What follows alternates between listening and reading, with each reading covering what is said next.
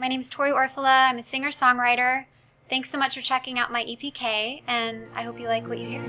I mainly sing love songs. I'm hopeless romantic. I love, and my main goal as an artist really is to strike a chord within people and to make them feel something, touch them on a personal level.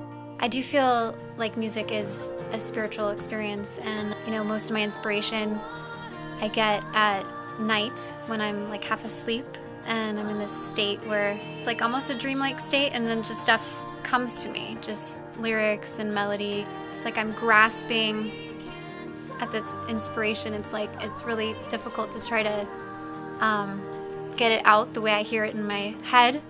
And light up the sky.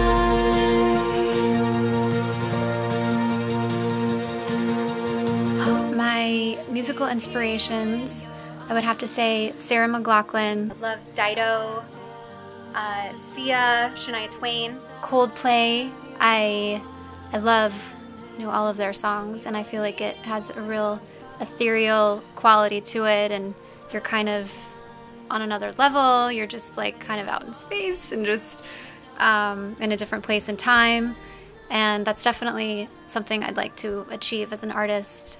And I really want to bring people to another place within themselves. Well, I always loved to sing, and ever since I was a little girl, I was always sing myself to sleep, make up little songs. In high school, I started doing musicals, and then in college, I was a theater major. Out of college, I did a demo, and it just kind of like unfolded from there. When I heard her music, I really I fell in love with a lot of songs. I loved her range, where she went. She was up, she was down, she was happy, she was sad, and from then I was hooked, and I said I think we should work together and see where it could go. Tori's not like any artist I worked with. I worked with a lot of female artists, but I think they were more trying to focus on what's going on now in the industry, and she's not, which is great. I like her own lane, so I think I don't really compare any artists that I work with Tori.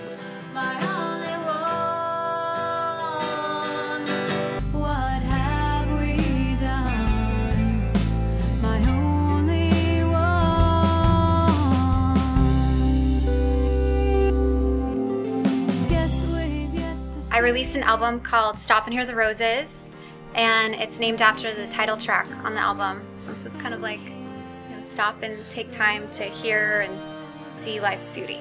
I love the recording process. It's really fun to get to see your ideas come to life.